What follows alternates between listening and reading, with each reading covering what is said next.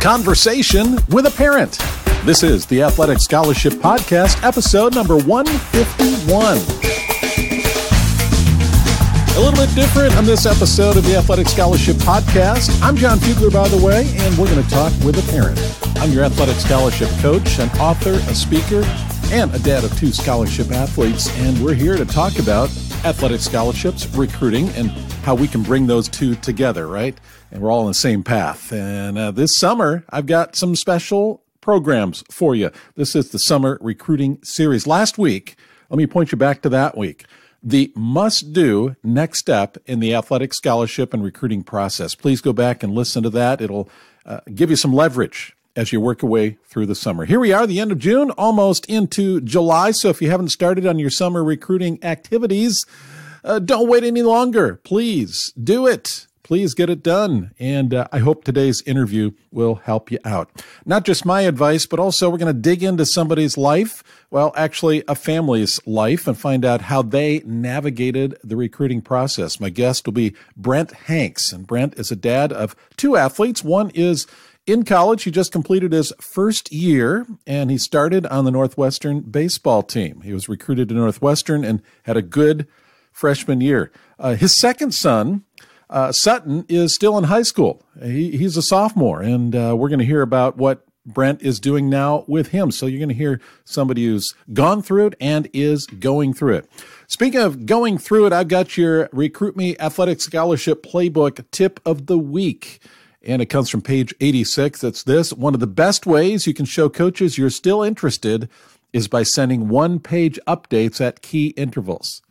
And hint, summer is a key interval. Keep coaches informed. Would you do that, please? That's something that will push you forward. I mean, it's a simple step and makes a huge difference. It shows that you're still interested. If you haven't watched yet the Recruiting Masterclass, step-by-step to your athletic scholarship dream, please go do that. It's free. It's a video on my website.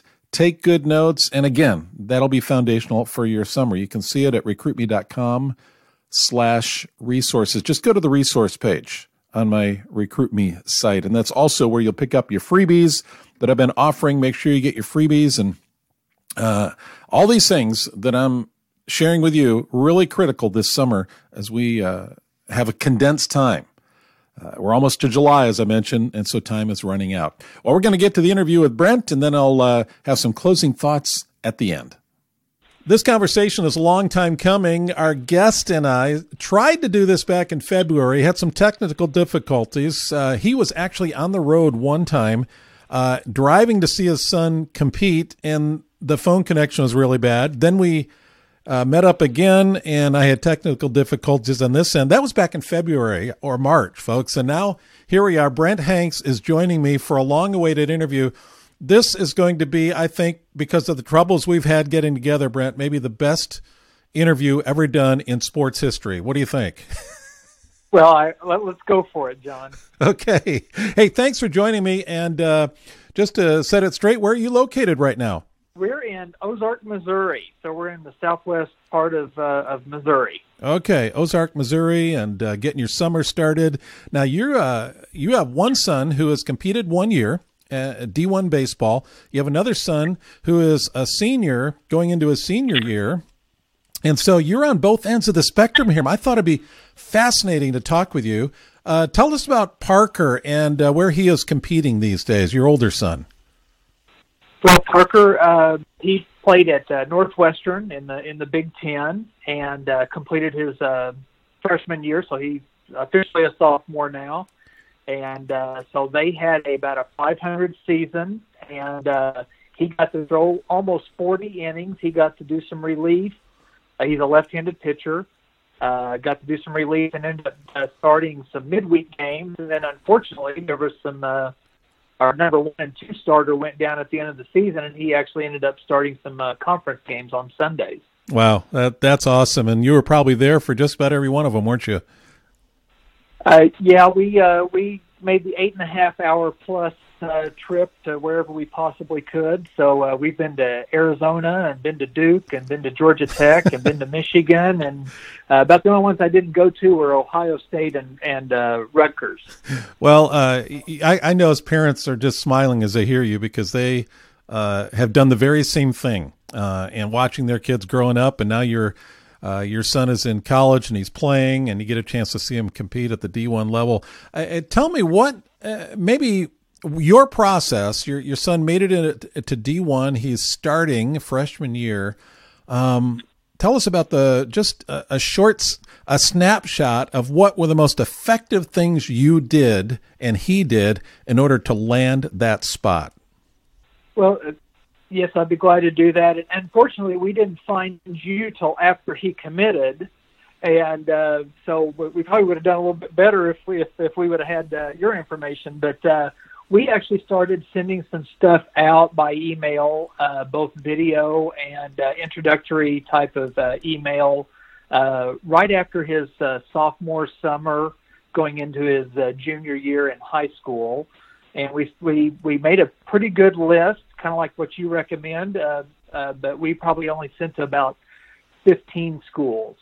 And we were trying to, we had sat down as a family and thought that 3 or 4 hours away might be something that we want to do. So we started sending some emails and some video out right after his sophomore summer season, and got a lot of D2 type of looks. So really, once we saw kind of that he was going to have some opportunities at D2, we started looking at some Division Ones, and then his junior year ended up being like our conference of the year. He had a very, very good year, and but Parker's he's 6'1", 160 pounds, so not physically imposing, and doesn't throw real hard. He was throwing in the low 80s, but his changeup is his main pitch, so he wasn't like blowing up the radar gun. But he was getting people out. He got people out, and so we kind of found out, one of the things that we learned is sometimes when you're getting recruited as a pitcher, in this particular case, that getting people out isn't really what they're looking for because they don't really know what competition you're playing. So the people that got interested in Parker were the ones that had to see him actually perform, and that's why our emails and video were pretty important at that particular point. Sure. In the Northwestern, where did the Northwestern coach see him? Well, and so we were getting ready to go. He had played with a little Team Missouri at a junior Sun Belt tournament in McAlester, Oklahoma, and made some good friends with a bunch of kids from Missouri. And they wanted to go up and do a little showcase up south of Chicago. And this was late summer of his junior year. And so we hadn't sent anything really up north. So we sent to your alma mater. We sent to Indiana. We sent to Iowa. We sent to Northern Illinois. We sent to and Northwestern just happened to be one of them that we sent information to, and they responded. And the pitching coach came down and watched him pitch, and on a Thursday, and we were in Friday, and talked to him, did a little campus tour, and then he said, "Well, we're looking at another lefty. We'll give you a call on Wednesday." And they called him on Wednesday and said, "We want you. You're our last recruit for this recruiting class." Wow. And so at Northwestern, they didn't really offer him anything until they could make sure he could get into school, and so we had to wait another week. We sent stuff to him to get into school.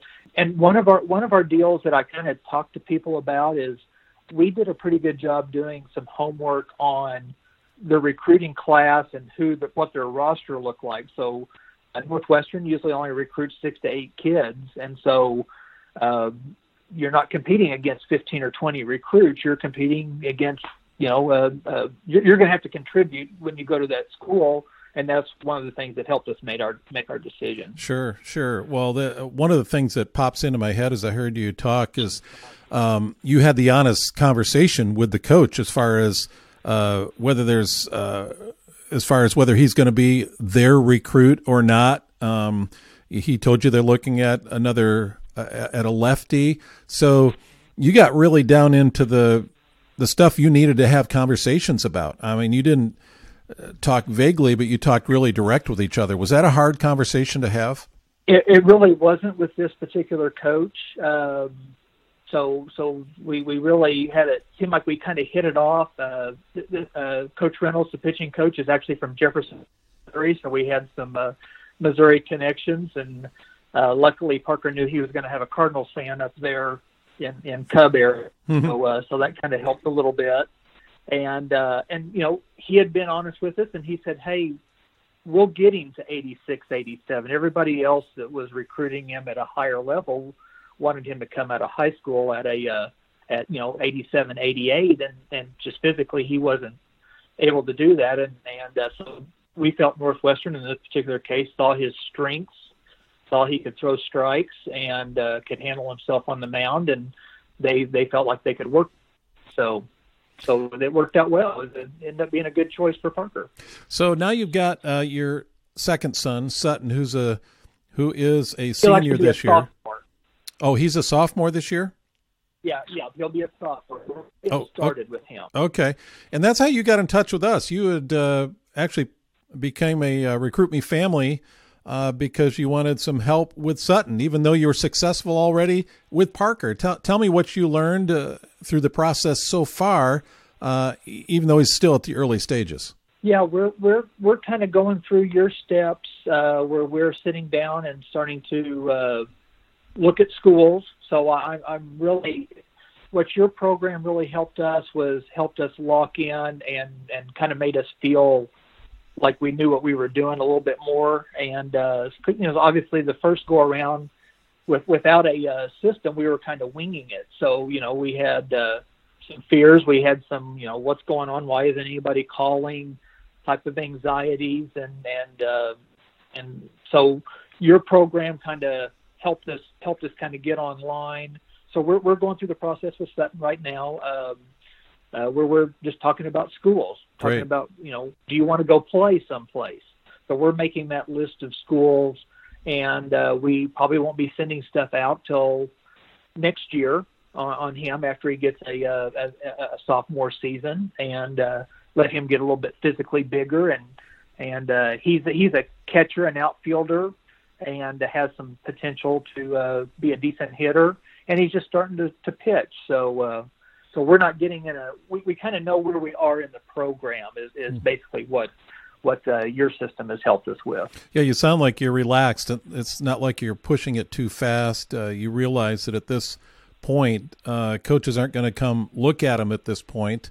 He's after his sophomore year, has much better chance of getting some looks and conversations going with coaches. Yeah, exactly. So we're focusing a little bit more than we did with Parker on just Sutton's individual, getting stronger, working on certain skills, and just letting him get bigger, and feeding him more chocolate shakes than probably what we did with Parker, and trying to get him a little bit bigger. That's great, especially if he's a catcher. Hey, Parker. Yeah. So I assume Parker throws to Sutton all the time now. They're battery mates. Well, they haven't really, haven't been together this season. So actually today was kind of one of the first days we got them out there together to catch each other. And I told Sutton, I said, if you can catch your brother, then you can catch just about anybody here going through high school. So yes, that is great. And it's summer season right now, and I always emphasize for my families that every program is in off season. I mean, coaches are out there recruiting. It's high recruiting season. What advice would you have for families to make the most of the summer? Well, if you're spending the money to travel, and go nice places and go places that where colleges are located, as a family, go just drive through the campus just to see what a campus looks like, and start learning and building your list of places. And even if you don't like the facilities or it's too close to home, still keep it on your list, because I had a dad the other day say, well, and he's got a son that's like a junior, going to be a senior, and he said, well, we're playing in Cincinnati. I don't really, we're not going to go to school in Cincinnati. And I said, well, Parker was looking 3 to 4 hours away from home, and he ended up 8 hours away. So you never know. So here in your freshman, sophomore year, go and kind of just educate yourself on colleges and enjoy playing during the summer. So because you're probably not getting recruited as a sophomore unless you're just a stud. Mm-hmm, mm-hmm. Well, that's wise advice. I love that. Cast the net wide. Don't narrow it down too quickly, because your best offer may not be 4 hours away, maybe 8 or 10 hours away, and it may be a good fit after all. Exactly. And then you get into your junior or senior year, you need to invite. You can't depend on a program. They're probably sending you and putting you in front of the right competition, but you need to have those coaches know that your son is playing that day, and invite them to come to your games, and let them know that you're interested.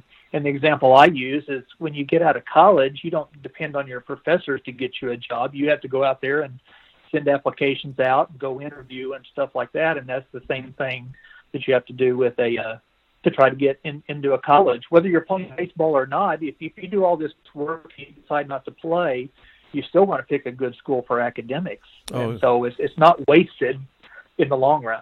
Oh, and I love that you said that, because we want our athletes to be at the school that's the best fit, and athletics is one part of that, but there's a whole lot more to it. When you get to the campus, you got the academics, you got just the feel of the campus, college life, major. What does it have your major? There are other things, but so very wise counsel there, Brent, from somebody who has gone through it with one son and now another son on the way. Well, Brent Hanks has been joining us from the Ozarks, and I understand that you were actually out throwing batting practice. Do I need to let you go again? No, I may have to go soak my arm or my hip or my back, but I'm okay. Okay, great. Hey, thanks for joining us on the call and on the Athletic Scholarship Podcast. John, thank you. Brent Hanks, my guest, and hopefully you enjoyed that and got something out of it that you can relate to where you're at. If you're a parent, hearing from other parents is really critical. But more importantly than that, hearing from a parent who's been successful with his son or daughter. And I always say, if you listen to advice, listen to the advice of successful people, not folks who are kind of swimming with you and are not sure what to do next, but listen to the advice of successful people. Well, that's it for this episode. Went a bit long, but that's okay. I wanted to let you hear from Brent and find out about his kids and what they've experienced. So that's it for this week. I'll be back again next week with episode number 152. Hope you have a great week.